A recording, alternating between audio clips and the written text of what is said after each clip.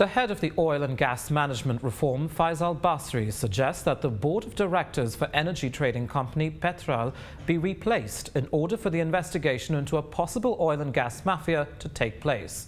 Basri says to fend off mafia activities, there needs to be a transformation from extractive economic institutions to inclusive ones. Basri says mismanagement of oil and gas results in the administration's inability to repay foreign debt used to fulfill domestic fuel subsidies. Another impact is the slump in the infrastructure industry and the slowing of economic growth. Basri says his team will review the business process from upstream to downstream and identify the cause of the mismanagement.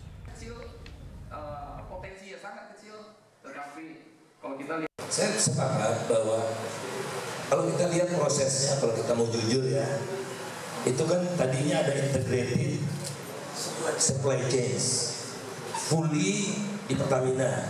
Jadi mengikuti instruksi. Datang Ibu Karen kan, diubah.